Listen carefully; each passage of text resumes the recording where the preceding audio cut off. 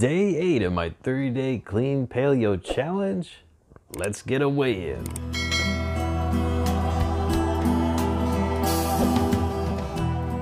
All right, as you can see, the scale isn't really moving that much. But in any case, we're going to keep going and see where this journey leads us.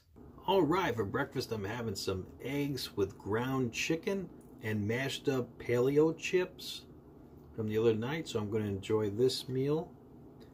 I have my decaf here ready to go. Homemade walnut milk. And I have a banana here for dessert. So I'm going to enjoy this meal. And I'll catch you guys later.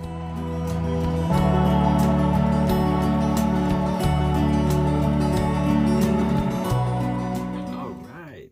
It's nighttime. About to get some rest. Tonight I had some amazing dinner with salmon, mushrooms, and steamed veggies. Absolutely delicious. It really hit the spot. I didn't have any dessert tonight. I didn't have any craving tonight, which is a good thing, because I've been having cravings for a little while now on paleo. So I didn't have any cravings. My energy's starting to normalize, but I'm still far from where I used to be when I was on keto.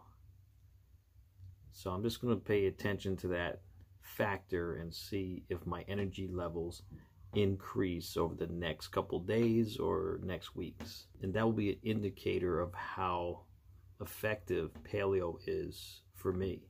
Because as of right now, I don't have any weight loss and I have no inches lost.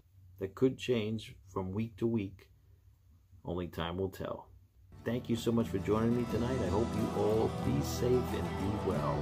And don't forget to like, share, comment, and subscribe. Until next time, enjoy the rest of your night. Mattroise signing out.